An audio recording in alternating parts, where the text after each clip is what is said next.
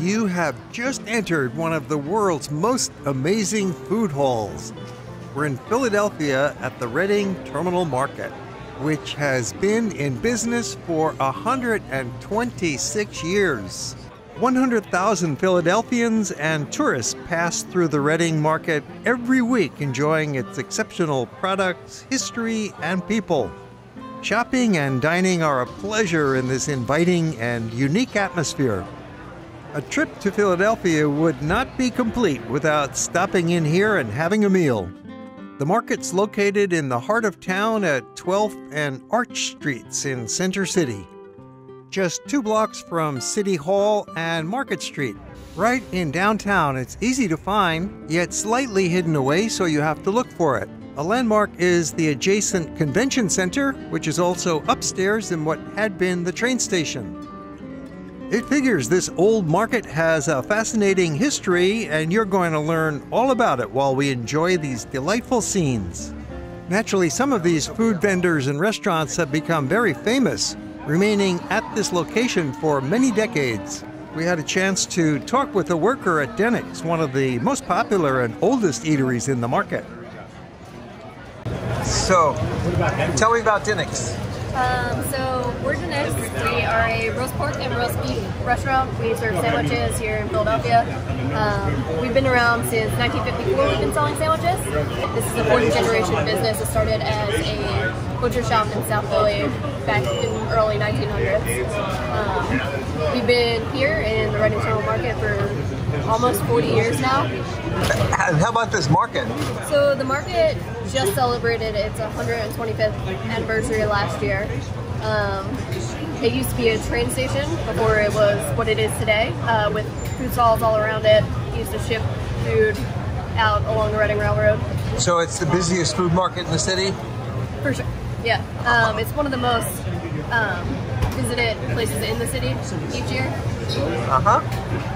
And what kind of foods? All sorts of foods. So I think currently it has 81 vendors, all different cuisines, lots of different merchants. So there are some food purveyors, there are some just dry goods or other types of goods, but the majority is restaurants in here. So lunch hour is your busy time? Yes. Primarily this is a lunch place. It's not just a sandwich, it's almost more of a meal. Many people eat it with a knife and fork. Delicious. The Travel Channel featured Dennis in one of their segments and proclaimed that Dennis makes the best sandwich in the country. Another nice feature of Dennis is they have a large luncheon counter with seats. You can sit down at the long wraparound counter or takeout. You can order food to go. Place your order at the counter and sit down anywhere you wish. You'll find that the service here is always very fast. It might only take them a few minutes to make your sandwich and you're on your way. Many other counters have seating, and there is a large central communal seating area, which is important because some food counters don't have any seats. They're strictly takeout. And the seating turns over pretty quickly, so if there's nothing available, just wait for a minute or two and somebody will be leaving probably. They do get quite busy at the lunch hour. So for visitors, a good strategy is come slightly before or after the lunch hour peak. So if you get here at 11 a.m. or 1:30 or 2 in the afternoon, you'll have a much better chance of getting a seat. And you're showing consideration for the many locals who eat there during their brief lunch break. Another good strategy when you get here is you might want to walk around and take a real good look at all of the different stands and restaurants and foods that are available before you just quickly pick one and sit down and eat. You'll be amazed at the great variety, and you'll work up a nice appetite walking up and down these many aisles. You're welcome to look everywhere, of course. And if you'd like some guidance, you can actually sign up for a Taste of Philly food tour that's offered on Wednesday mornings and Saturday mornings at 10 o'clock by a prepaid reservation that you can make on their website. You'll have a guide for 75 entertaining minutes, and you'll learn some fun history. You'll even get a few snacks included along the way. You'll find out where Philadelphia brand cream cheese really comes from, and learn the proper way to order a cheesesteak. The management organization that runs the market gives a general preference when they're picking a new vendor to fill the space with growers and purveyors of the local and regional foods. And they also require owners to be actively involved in the management and operation of the business within the market. In addition to the wonderful cooked foods in the restaurant, there's a wide variety of other kinds of merchandise available for sale here, and lots of fresh produce. The Pennsylvania General Store specializes in the best Pennsylvania-made products. It opened up in 1987 as a lunchbox catering business, using the foods of the Reading Terminal Market and delivering to offices and warehouses in the surrounding area, but they have greatly expanded their focus.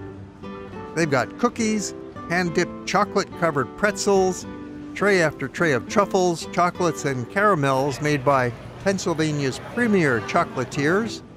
They also carry locally roasted coffee, Pennsylvania Dutch preserves and honey, and handicrafts like ceramics, postcards, quilts, and handmade goods from young Philly artisans. You can assemble a gift basket of items on their website, and they will ship it far and wide with their mail order business. A large corner of the market is dedicated to fresh fruits, vegetables, and organic produce grown in local farms, some of it grown in Lancaster County by the Amish, who also play a big role in some of the other booths here in the market with their bakeries and other fine foods. This produce section is a big favorite among local chefs from nearby restaurants who stop by every day.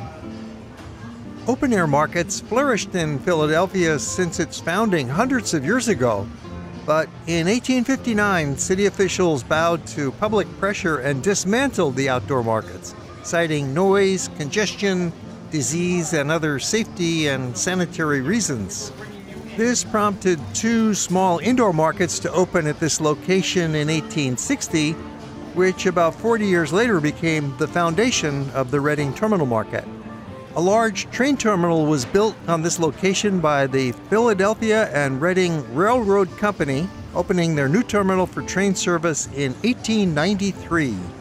At the same time, this Reading Terminal Market opened for business, 1893.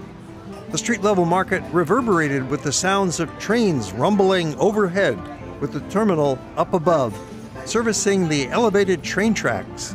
Right away in its first few decades, the Reading Terminal Market was a big success. There were 380 merchants in its first year of operation, and the market had nearly full occupancy for the following 60 years. Business flourished with the development of a free delivery service of food to customers' homes, something like Amazon Prime today. Boys called market brats carried small orders to in-town customers, often on bicycle. They expanded this delivery service using the trains to bring goods to nearby towns. By 1935, the market had 400 telephone operators to take call-in orders.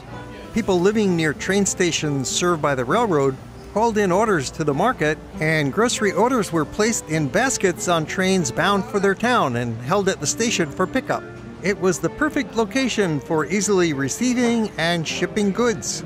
Delivery trucks allowed the market to provide even more home distribution to 60 suburban towns as well as seaside resorts along the Jersey Shore. However, the railroad company went bankrupt in 1976, leaving the market without its parent company, and business suffered. This brought on hard times. The roof started leaking, the building deteriorated, and many merchants left. Train service ended in 1984 when the city's commuter rail system was rerouted to bypass the terminal. But the situation quickly improved. By the early 1980s, the reawakening of Philadelphia's commercial center and a growing interest in artisanal food drew a new generation of shoppers to the market. Then in 1985, train service began again with rail and subways opening up underneath the market at the Market East Station. A major breakthrough happened in 1993 when the adjacent Pennsylvania Convention Center opened and brought new customers to the market. Reading Terminal's former train shed upstairs became part of the convention center, and the Convention Authority secured $30 million in public funding to upgrade the market's infrastructure and freshen up the drab interior. The market has been thriving ever since. Today, the Reading Terminal Market is one of the nation's most successful public markets, with 80 independent small businesses offering an array of fresh and prepared foods, lunch counters, and places to eat and shop. The market offers a tremendous variety of items: fresh produce, meats, fish, eggs, poultry, artisan cheese, groceries, ice cream, flowers, specialty and ethnic foods, baked goods, handmade crafts, books, jewelry, clothing, and more. The market is once again the gastronomic bazaar that its original planners had envisioned, rescued from near oblivion to become perhaps the finest food market in the country. Of course, the market has a detailed website in which they list all of the different vendors and provide a lot of information about what's for sale, what's on offer. And also on the website, they have a mission statement which contains the following ideals: to preserve the architectural and historical character and function of the Reading Terminal Market as an urban farmers market, to provide a wide variety of produce, meat, fish, bakery and dairy products, and other raw and prepared food brought to a public market in the center of the city by farmers, growers, producers, and chefs, to maintain an environment that recognizes and celebrates the diversity of our citizens and fosters their interaction, to strengthen the historic link and mutual dependency of our rural and urban communities. Well, are you hungry yet? This is a good time to end so you can go get yourself some food after watching all of these delicious items passing by. We frequently upload new movies, so please subscribe to our channel and click that little alarm bell so you'll be notified. And if you enjoyed the movie, how about a thumbs up? And we always welcome comments down below. Or if you have questions about the destination, make note and we'll answer them. Thanks for watching.